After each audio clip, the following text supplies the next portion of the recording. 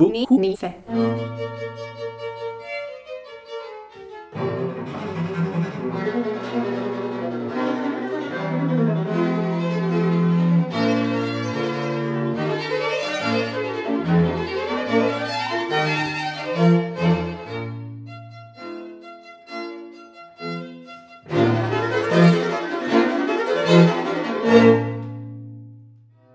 Now it's 2 years we are studying these pieces, and every time we meet and we play, there's this happiness growing inside.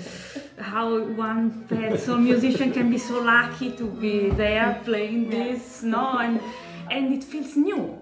It feels completely new, and at the same time it's starting feeling home more and more with the time, but constantly new. And this is the sign that there is really space to dig.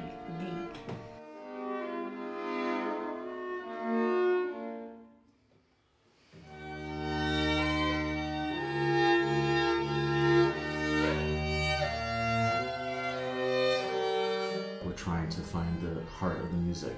So we want to use whatever tools we have available. So our, rehearsal process, we take the time that we need to discuss. We're not worried about getting it done or making sure we get to the end of the movie. We stop and we investigate.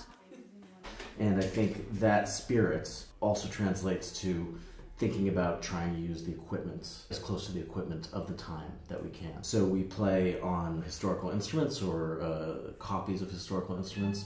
We're using gut strings. We're playing at the pitch that we believe Mozart would have used. We're all using classical bows. That really helps us to sort of understand articulation and gives us a different view to expression. So it's all in the service of trying to understand the music.